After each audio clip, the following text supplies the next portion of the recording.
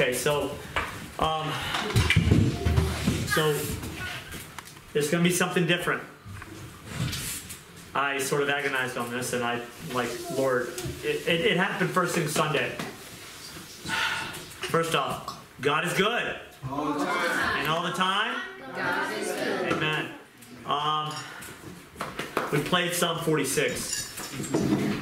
Be still. Oh, Father, I don't know what to do. You've given me a word. Give me a task to do. I can't let this person not be remembered. Oh God, don't let this one be forgotten. I pray you use this rusted bag of bones as a fragrant offering. In Jesus' name, amen. Amen. So what I'm gonna do is, there is some scriptures to share. I have a copy of She Was Only 22. The Lord told me, you will read this aloud during worship, during the message. This is my message, he says. God said this is my message, not Erez, it's his. And there's some scriptures that go with it. The message is called A Fragrant Offering. Be still.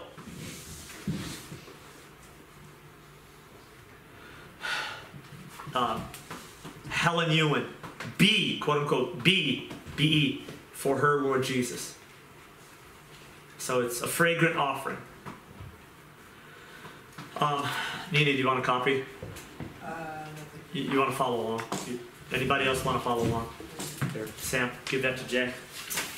Sam, you want to follow along, man?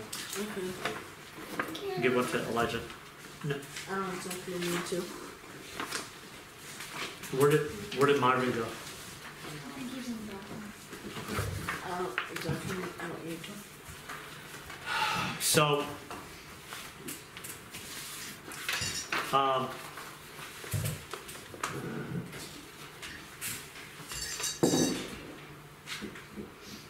this is a message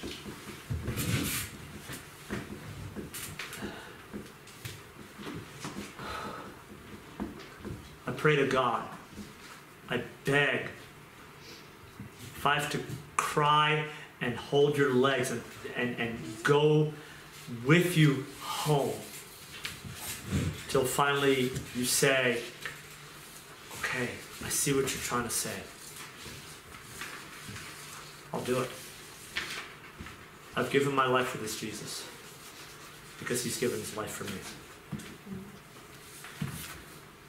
You guys just follow along, and I'm just going to read because this is very important. This is written by Dr. James Alexander Stewart. He was alive 1910 to 1975. Very powerful ministry, especially in Russia. Gospel ministry. It's still going on today in Asheville, North Carolina, I believe. The story of Helen Ewan of Scotland, a fragrant, dynamic life. She's only 22. God, you got to help me read through this. In one sense, Helen Ewan was an ordinary, common Christian, and in another, she was an extraordinary one. Her brief Christian life of 8 years was filled with the fragrance and glory of God. It was filled with blessings to both saint and sinner. Today, many years after her translation,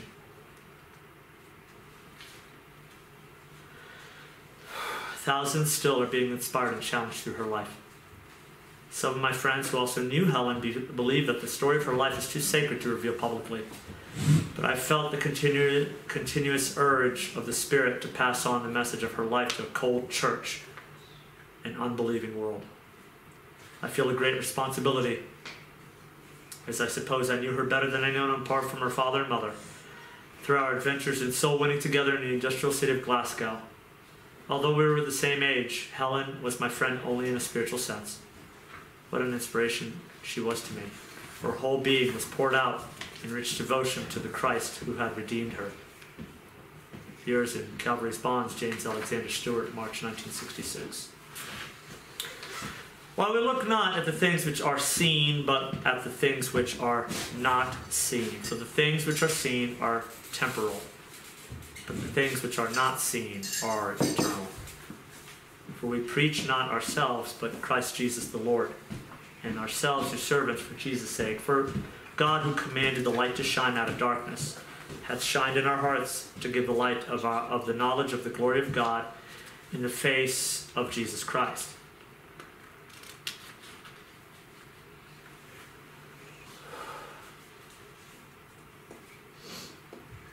But we have this treasure in earthen vessels, that the excellency of the power may be of God and not of us. At the same time that I was saved during the mighty movement of God in my city of Glasgow, a girl about the same age was saved. Her name was Helen Ewan. She was just a slip of a girl, but at the very threshold of her new life in Christ, she crowned him as absolute Lord and was thus filled with the Holy Spirit. She had accepted the invitation of her Lord to drink abundantly. In the last day, the great day of the feast, Jesus stood and cried, saying, If any man thirst, let him come unto me and drink. He that believeth on me, as the Scripture said, out of his innermost being shall flow rivers of living water. But this spake he of the Spirit, which they that believe on him should receive. The torrents of living water simply began to flow from Helen's life. Helen Ewan was born around 1910 into an ordinary working-class family. She was the only child. Both of her parents loved Christ supremely. The blessed Son of God was the center around which the whole household revolved. They lived for only one thing, and that was to please God in every detail of their lives. 3 well-marked Bibles were always conspicuous in their living room when I visited them. After her conversion at the age of 14, Helen's whole personality was radiant with the glory of the Lord. God in his sovereign grace had shone into her darkened soul in order that through this ordinary earthenware container might be manifested the surpassing majesty of the power of the gospel. This manifestation of his glory astonished us all. Hers was only a common life, but it was lit up with the glory of God. I often wondered how she could stand so much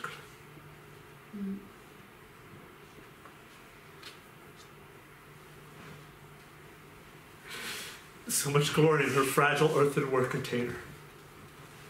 Being full of the Holy Spirit, she was full of Christ. As she studied the Word of God under the illuminating guidance of the Holy Spirit, he took the treasures of the Lord Jesus and revealed them unto her. This made her heart dance for joy. Many times she would stop Christians on the street with radiant face, tell of some choice portion of Scripture where she had found some new picture of her blessed Redeemer. His friends often left her presence weeping. They said, We have seen Jesus. We have looked into his glorious face. The awe of God remained upon their souls throughout the remainder of the day. Like Spurgeon, she was at her very best when she told us of her Lord. It was at such times she stood out as a solitary figure, so far removed from the rest of us. She knew the Lord in such a deep, intimate way. Many testified that just her passing smile or her cheery good day, God bless you, was an uplifting tonic to them the rest of the day. In her prayer life, Helen was such an example to us all. She arose each morning around 5 o'clock to commune with her Lord. She would not put on the heat in her cold little room or seek to make herself comfortable in any way, feeling she could be more alert in the cold. And besides, those for whom she would be praying in foreign lands were not sitting in comfort. She would begin her communion with praise and worship. She then read the word to warm her heart. She remembered the words of her fellow Scot, R. Murray McShane. It is the look that saves, but it is the gaze that sanctifies. Helen gazed with rapture into the face of her Lord. I could mention to you the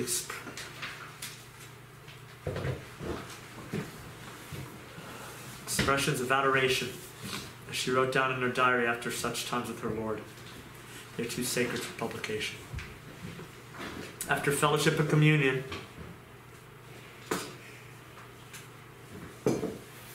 followed her ministry of intercession for her friends and family, for her assembly, for hundreds of missionaries on the foreign fields. Then came her prayer ministry for the unsaved. She had a list of unsaved persons to whom she had testified and for whom she had prayed daily until they were born again. Her yearnings after the salvation of the lost were awful to behold. The reason God gave her so many souls among rich and poor, young and old, illiterate and intelligent, was that she agonized for them in earnest intercession inside the veil. There was nothing vague or general about her pleas. After her quote-unquote translation, her mother kindly allowed me to go over her diaries, and there I saw that the petitions expressed in them were strong and definite. She gave the date when she began to pray for a person, and then the date when the prayer was answered. These diaries revealed a prayer life that moved God and man. No wonder that when God promoted her to glory at the age of 22, many wept throughout Scotland, and missionaries in far-off lands felt they had lost their greatest prayer warrior. Not only at the early morning hour did Helen commit to her Lord the whole of the new day with all that it entailed, but all through the day she sought guidance in matters small and great. It was no small thing for her to shop for some personal piece of clothing, and she might be seen to pause in front of a store to seek his guidance before going in for a piece of ribbon. She must please him in all things. She would not be led by the traditions of men. That, no doubt, explains the remark of her friends, that Helen was always dressed right. Amen. Helen seeking after lost souls also put us all to shame.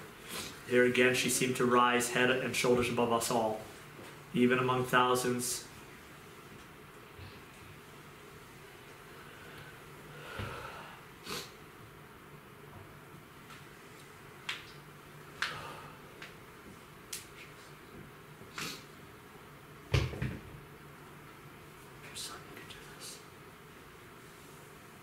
Of believers in our great city at that time.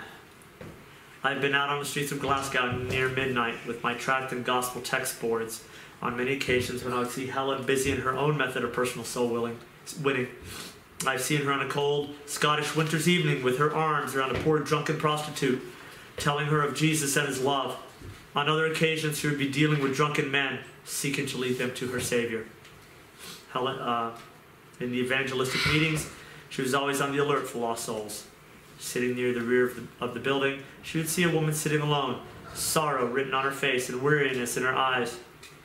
Under the guidance of the Spirit, Helen would slip over and sit beside her, praying inwardly during the whole of the service. When the lady arose to leave, Helen would leave with her, talking about the message and encouraging the lady to unburden her heart. This way, more than one soul who was burdened with the cares of this life and bowed down with the weight of sin and despair which led to know the Savior, as Helen pointed her to the Lamb of God under the lamppost or while waiting near the streetcar shop. When finally she entered the University of Glasgow, she used to walk several miles from her home to the varsity each day so that she could distribute tracts along the way. At the same time, she could save the streetcar fare and give it to the missionary cause. Needless to say, she had the joy of leading many students to Christ on the campus. Robert Murray McShane used to seal his letters with a sketch of the sun going down behind the mountains and with the motto over it, "The night cometh." It was the same feeling of urgency that drew Helen on. Like Murray McShane and Samuel Rutherford, Helen carried the fragrance of Christ with her. And like William C. Burns, she manifested the power of the Spirit. Her body was a walking temple of the Holy Spirit. Thus, wherever she went, the power of God was manifested. When she entered into any service, immediately the atmosphere was charged with his power. I have known her to slip quietly into a prayer meeting, which had already begun and sat on the back seat, yet every one of us knew that she had arrived because of the mighty sense of the presence of God manifested in our midst. Evangelists often sought after her service. It was not that she could sing or speak in public. I do not think she ever sang a solo or give a public testimony in any of their campaigns. All she did was sit quietly in the meetings and pray. Yet these evangelists knew that if they could only have Helen attend their services, there would be sure to be a mighty anointing upon the meeting. Some leading evangelists have told me that she was the most remarkable person they ever knew in this way. One outstanding English evangelist, when an aged warrior testified that possibly the greatest campaign he ever conducted was one in which Helen was able to attend every service for 2 weeks while she was on her vacation. I was talking one day with 2 professors from the University of London. They were believers. We were talking about dynamic Christianity when one of them suddenly said, "Brother Stewart, I want to tell you a story." And he went on to tell of a remarkable young lady on the campus of the Glasgow University when he was lecturing there. Wherever she went on the campus, he said the fragrance of Christ followed her. For example, a group of unconverted students would be jesting and telling dirty stories when someone would say, suddenly, "Shh, shh, here she comes, quiet." And this young lady would walk by, unconsciously leaving the power and the awe of the presence of God behind her. He said that in the university prayer meetings, they could always tell this young student was present whether she prayed or not, or they could tell when she entered the room without hearing or seeing her. They sensed the presence of God in their midst. I said, "Sir, that could be only one person. That was Helen Ewan." "Yes," he answered, "that was her name. She was a remarkable soul winner." Another feature of Helen's life was her deep appetite for the Word of God and a deep spiritual penetration into divine truth. She did not just leaf through her Bible for palatable portions which suited her fancy at the moment. She studied the whole book, from Genesis to Revelation. Thus she became a deeply intelligent child of God. Even at the age of 16 and 17, her feet were firmly placed on the solid rock of the Holy Scriptures.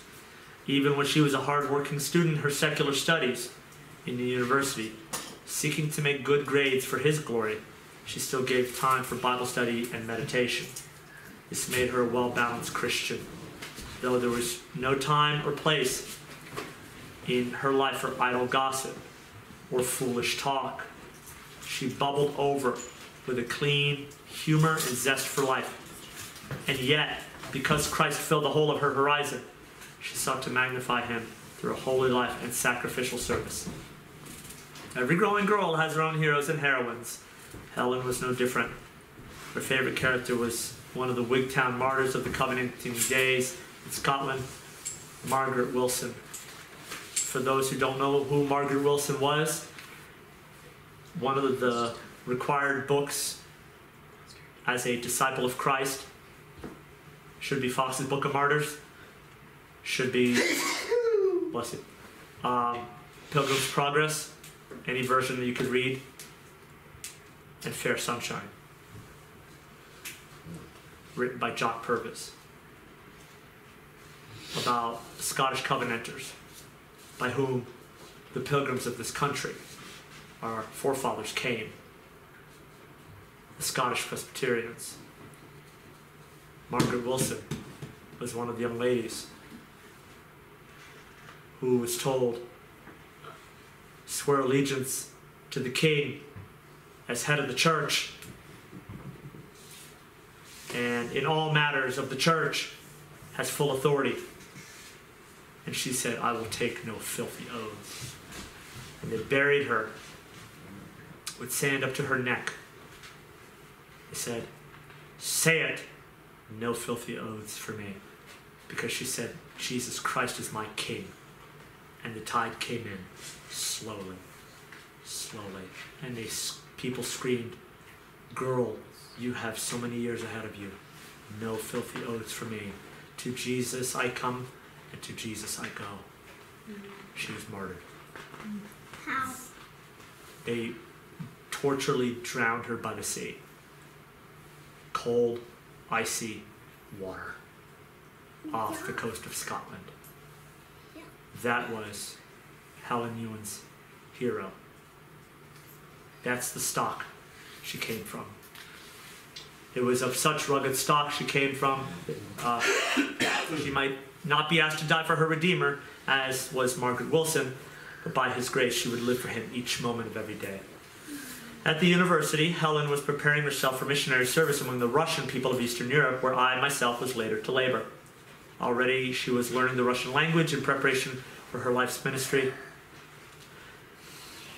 But God, in his wisdom and love, called her home at the age of 22.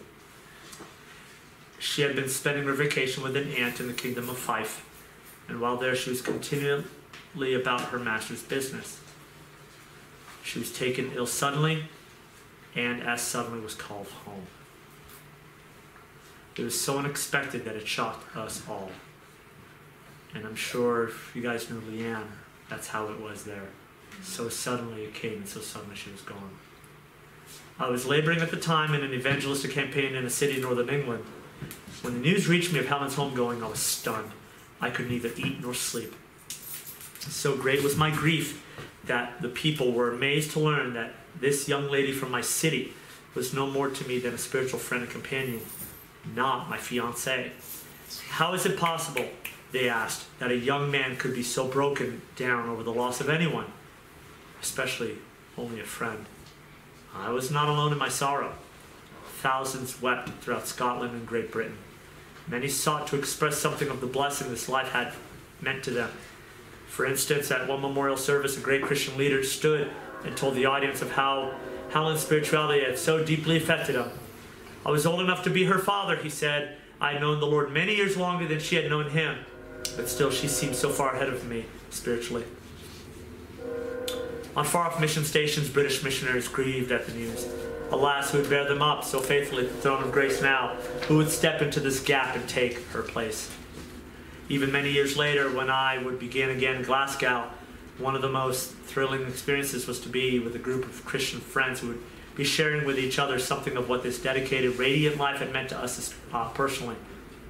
The very mention of her name had a charm, an irresistible force that drove one to his knees to cry out, "Oh God, raise up others like Helen Ewan.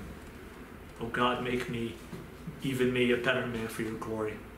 Sometime later, when I had a few days free from my evangelistic meetings, I visited the cemetery where Helen had been laid to rest in order to once again give God thanks for such a life. There I knelt before God and laid myself anew upon his altar, pleading that the fire of God would fall on even me. One of the grave diggers to whom I spoke could not at first recall anyone having buried there such as I described to him. "You must remember that we are burying large numbers of people here. This is a public cemetery," he explained.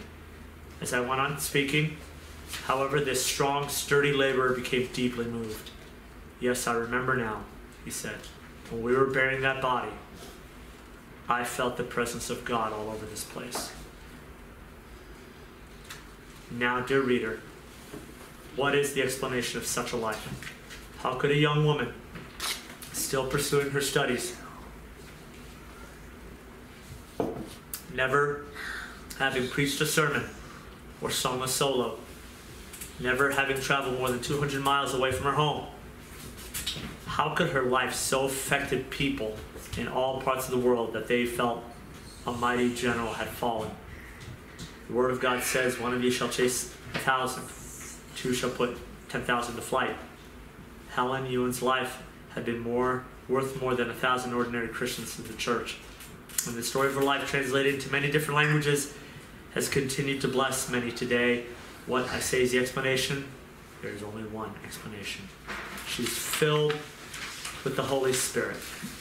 Helen, who was an ordinary young woman, became extraordinary simply because she surrendered all to Christ and appropriated for herself all that was hers in him. She, with unveiled face, took time to receive and thus reflected the glory of the Lord as she passed from one degree of glory to another.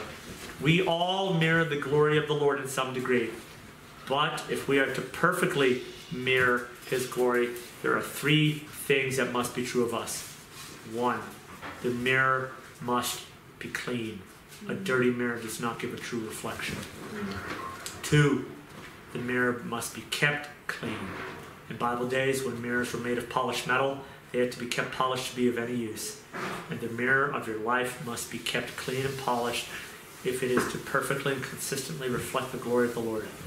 3, the mirror must be in place. It must face the object to be reflected. You must have both eyes on Christ, the whole life looking unto him, if you would reflect his glory. May you, dear reader, be so fully surrendered to your Lord that you will, like Helen Ewan, fully reflect the glory of the Lord. Let this be your prayer with Francis Ridley Havergal. In full and glad surrender, I give myself to thee, thine utterly and only, and ever more to be. O Son of God, who lovest me, I'll be thine alone. And all I have and all I can shall henceforth be thine own. Reign over me, Lord Jesus, will make my heart thy throne. It shall be thine, dear Savior. It shall be thine alone. O come and reign, Lord Jesus, rule over everything, and keep me always loyal and true to thee, my King. Go to Psalm 46.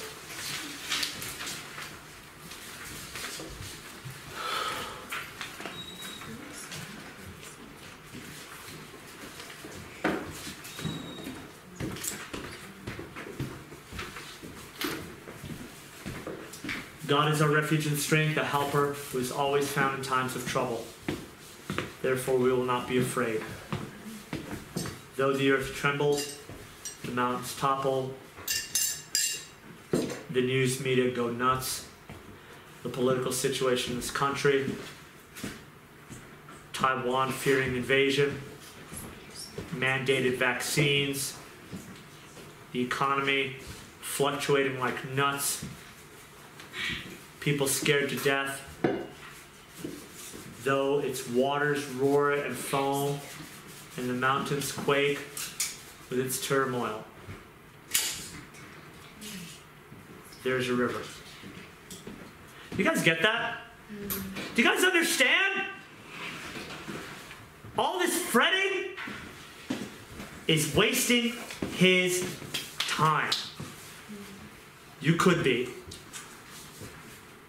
with unveiled face before your King. Instead, how many things are distracting you? What's distracting you? I can't answer those questions. I know what's distracting me. And I'm going to have to talk to the King. If I was to die tonight, he said, son, why don't you get this out of your face? I tell you, get this away from you. There's a river. Its streams delight the city of God, the holy dwelling place of the Most High. Where is the third temple? This is the third temple. There's a river. Did not Jesus say, and he was speaking of the Holy Spirit, we read this in Helen Ewan, out of his belly shall flow rivers of living water. He was talking of the Holy Spirit. There is a river. Its streams delight the city of God, the holy dwelling place of the Most High. That river is here, out of your belly. Is your plumbing clean? Have you rotor-rooted? Have you had a holy rotor-rooter in you? If not, you better get before him on your face. Lord, change me. Cut me deep. I don't care what you're going to do to me. Do it. Please, I don't want anything anymore. Cut me deep. God is within her. She will not be toppled. God will help her when the morning dawns. And here it comes. As God is in the midst of you, in the midst of his people, nations rage and kingdoms topple. Guys, there's nothing out there. I'm going to tell you that right now. There is absolutely nothing out there. Stop looking at the news. Stop looking at... If you need to know what it is, would not the Holy Spirit bring it to you? Amen. We do not need to say, well, I want to keep informed and updated. All you need to know is Jesus is King, and you just rejoice in that. You don't need to know anything about the kingdoms are going to rise and fall. Who cares? Did you hear that Jim Bob Baloney Stink died? Yeah, and so did everybody else. I struggled with that. I did. And Leanne was like, who is that person? Huh, you're right. It really doesn't matter. It really doesn't matter. People will come and go. Nations come and go. The only thing you need to remember, every stinking eye will behold him when he comes with the clouds. With his thousands and 10,000s and 10,000s, myriad of angels. Jesus coming to take us home. Jesus coming to reign. The earth melts when he lifts his voice. The Lord of hosts is with us. The God of Jacob is our stronghold. Are you in that secret place? Now, I'm not talking about your own personal prayer closet. Susanna Wesley had an apron. She had 16 kids, 20 kids. She had a lot of children. And she did this. I believe it was Susanna Wesley. Correct me if I'm wrong. Cover herself with her apron. She says, I'm going to be with Jesus right now. Leave me alone. Go ahead and have 9 boys and find a quiet place to do your devotional time.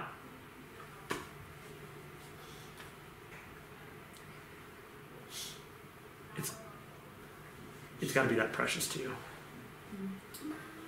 Now, here's what God's going to do. And this is the second part of the message. Let me finish one thought. Are you for him? And I'm not talking allegiance. As Helen Ewan, do you seek? I want to make a name for the Lord. You don't need to make a name for him. His name is already made. His name is the name above every name. His name is already there. Stop trying to make a name for yourself. Stop trying to make a name for God. Enough. It's there. You just serve. You just be. So put your finger on that Psalm 46 and go to Isaiah. You guys love the word? Amen. Yes. Go to Isaiah. Stand by.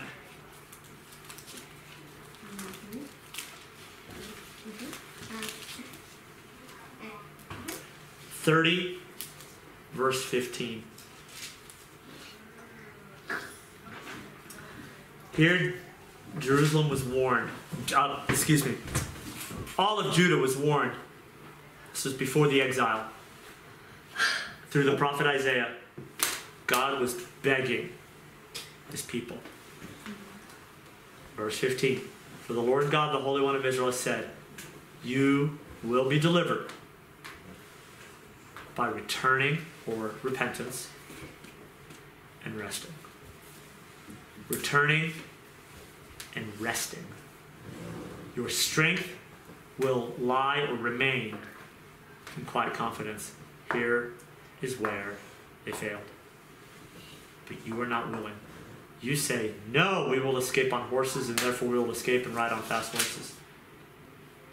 But those who pursue you will be faster. 1,000 will flee at the threat of 1. And at the threat of 5 you will flee, until you alone remain, like a solitary pole on a mountain or banner on top of a hill. One of the worst things is for you to be alone. I'm not talking about being alone with Jesus. When you are forsaken. Because you refused to be in an attitude and life of daily repentance. Daily keeping that mirror clean. He said, no, I want to try it myself. I want to make a name for the Lord. Stop. You're at his service. Just rest. Stop doing in order to be pleasing to him. Stop. That very doing to be pleasing is a filthy rag. It is a menstrual cloth. It is a tampon, forgive me for the language, that has been sitting on the table for 10 days. It's used. God says, you trying to be acceptable to me. You're not letting me wash over you. You keep going trying to be acceptable. Last time I checked, in my Bible it says your life is hid with Christ in God. If God says, you are my beloved son in whom I'm well pleased, not you are my beloved son, what you do pleases me. No. You are my beloved son in whom I am well pleased. In whom a person. Who you are defines what you do. If you're a child of God, you're going to do the works of God. How do we do the works of God? John 6. Believe in the one he has sent. Well, how do we do that? They didn't get it. This is how you do it. Lord, okay, I don't know what to do. I keep trying to earn your favor. This is not particularly an evangelistic message to unbelievers. Rather, it's to the church. I keep trying to work for God. This is a message to us who keep trying to keep failing. God is telling you, this is a very unusual message. God put this before me. I said, Lord, okay, so yesterday I said, what do you want me to talk to your people? And he said, did I not give you the message to speak? Okay. This is the message he has for you. This is a message for everybody who's listening online. Do you not understand? You just need to rest and let him wash over you. I am not saying stop praying. I'm not saying agonize and labor. I'm not saying that. Case in point. What angle, or better illustration, how does this paper look? Wide, small, tall, Flat, white, now how does it look? Which perspective are you seeing? flat, Horizontal. Line. This is not the same as this. Is the paper any different? No. No, it's still paper. So what God is trying to communicate to all that are listening is, son, daughter, I want to do something different. I want to highlight bring a different perspective that you didn't see. The ancient rabbis would say God's like a diamond. Every time you move the diamond, you see a different facet of who he is. He's still that diamond, but you see the light shine differently through that facet of the diamond. One looks like this, one looks like this. It's like, or like a prism. It's probably a better way to illustrate.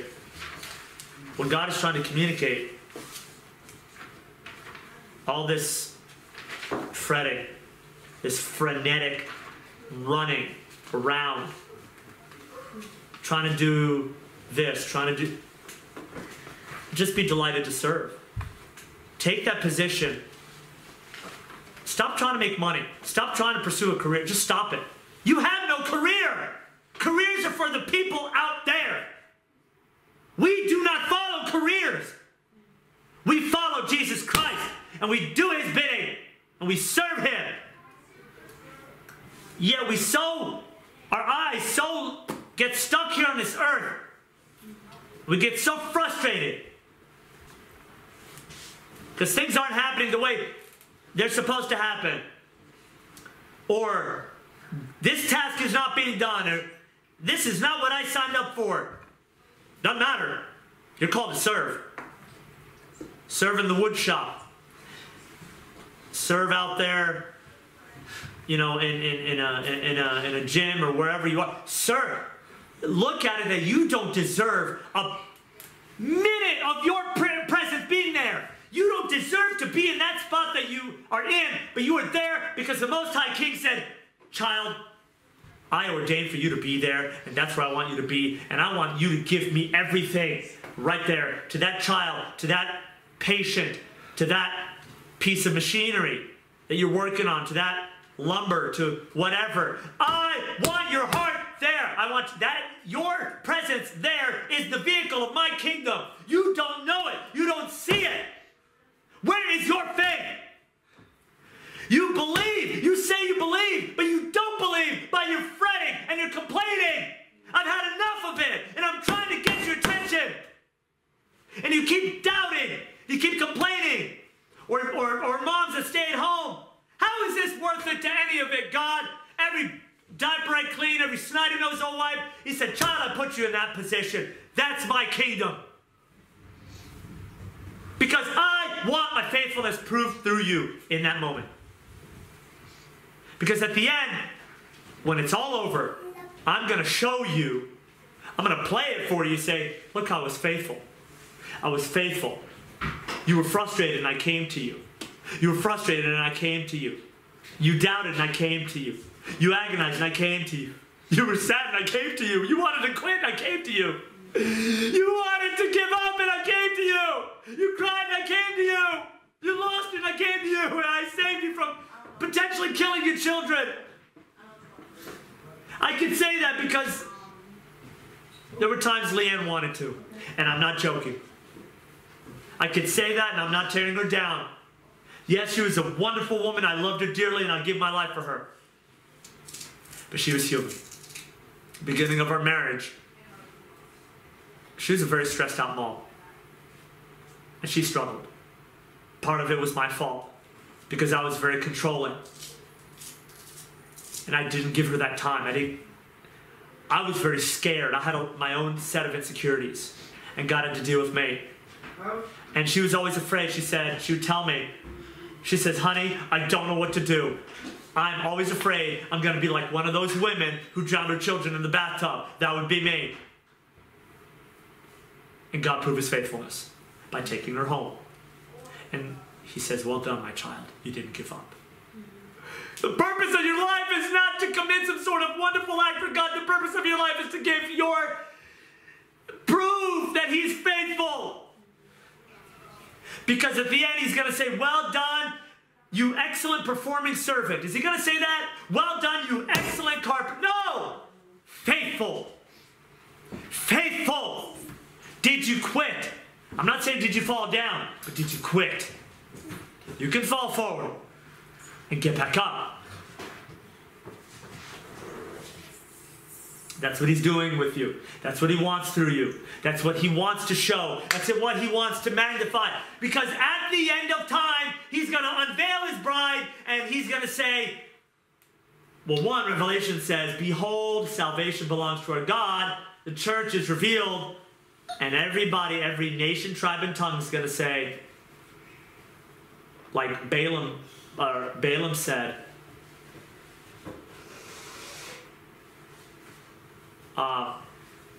Matovu ohale Yaakov. How beautiful are your tents, O Jacob. I see, whoa, that's a people blessed of the Lord. God is surely in their midst. And that's Psalm 46 as well. The Lord of hosts is with us. The God of Jacob is our stronghold. And now we're brought here. Come see the works of the Lord, who brings devastation on the earth. He makes wars to cease throughout the earth. He shatters bows and cuts spears into pieces. He burns up the chariots. Stop your fighting.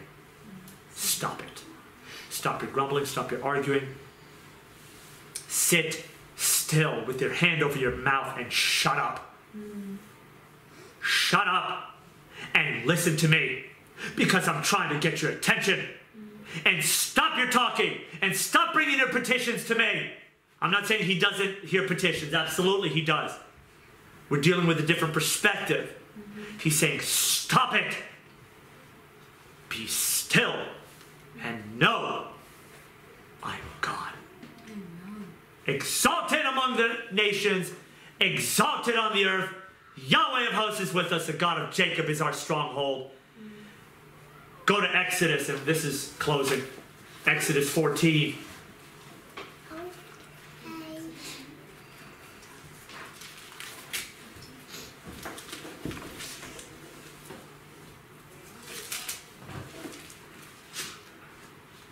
Backdrop, the Egyptians are chasing. Let's just call it the kingdom of Satan. Are chasing Israel, and we're Israel. We are the body of Christ. Did you take us into the wilderness to kill us? How many of you have complained like that to God? God, are you trying to kill me? But Moses said to the people, or let's forgive me for using a little poetic license.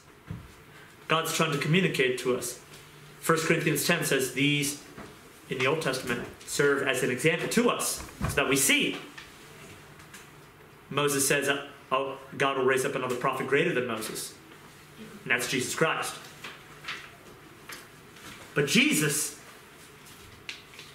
Moses through the Holy Spirit being God, said to the people, don't be afraid. Stand firm and see the Lord's salvation.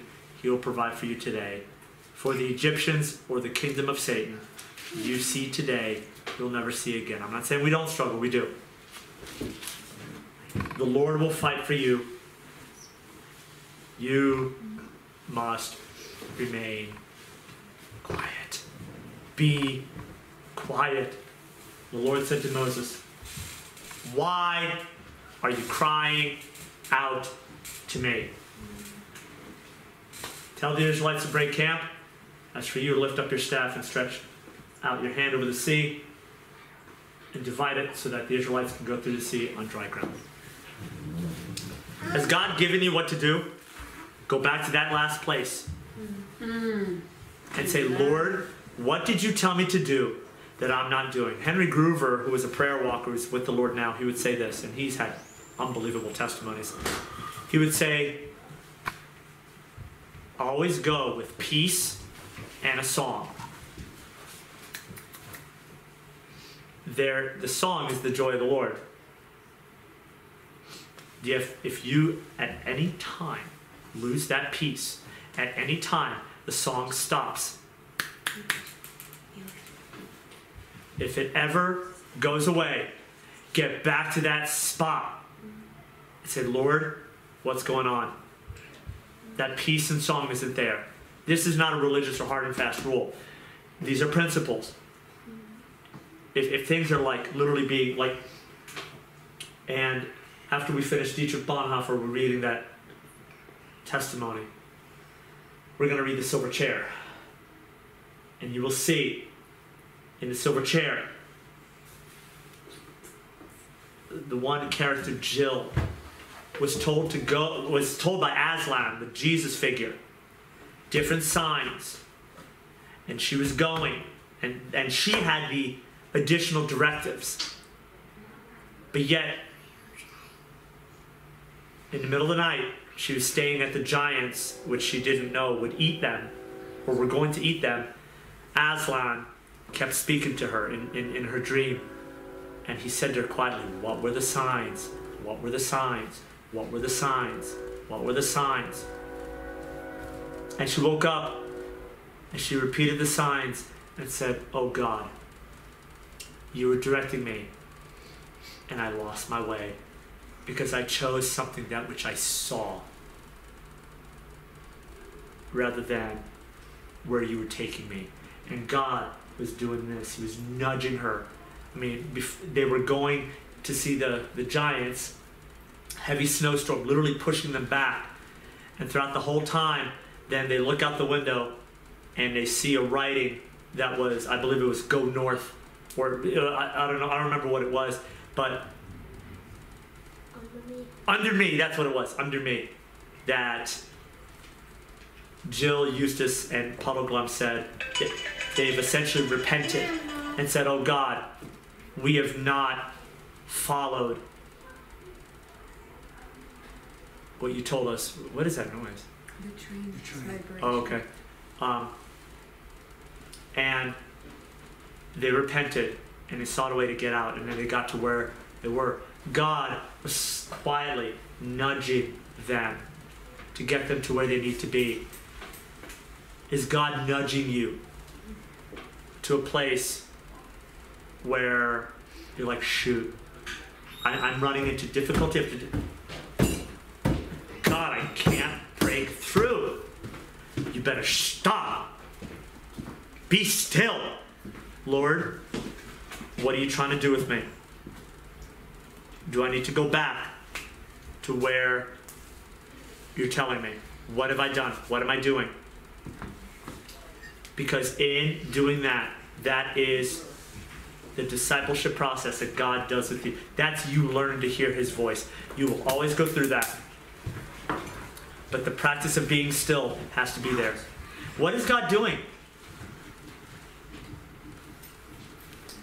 And I was going to close with Exodus, but I have to give a final warning. Revelation 12. The Lord just brought it to mind. And this is how you know to be still. Revelation 12, verse 7. Then war broke out in heaven. Michael and his angels fought against the dragon. The dragon and his angels also fought. But he could not prevail. And there was no place for them in heaven any longer. So the great dragon was thrown out, the ancient serpent, who is called the devil and Satan. Listen to this next phrase. The one who deceives the whole world. He's thrown to earth, and his angels with him. And then go to verse 15. From his mouth the serpent spewed water like a river flowing after the woman, the church, to sweep her away, the church. It can't sweep away the church in a torrent. But the earth helped the woman. The earth opened its mouth and swallowed up the river that the dragon had spewed from his mouth. So the dragon was furious with the woman and left to wage war against the rest of her offspring. The offspring of the church are those who keep God's commands and have the testimony about Jesus. Now, let me highlight to you what are God's commands. Jesus came, you do what he tells you. And that is based on a personal relationship with him. This is not saying go back to Torah. No, that's a bewitching spirit. That means you get before him in a quiet place. You learn to listen to him. I will not tell you what that is. It's up to him. I mean, I've shared with you what God's given me. And the testimony of Jesus. It's all about Jesus. All about him. But the devil doesn't come after you with violence. He does. That's not the primary way. He doesn't come after you with drugs, sex, all that stuff. He comes after you with, what does it say in verse 9? The one who deceives the whole world. He will get you off track.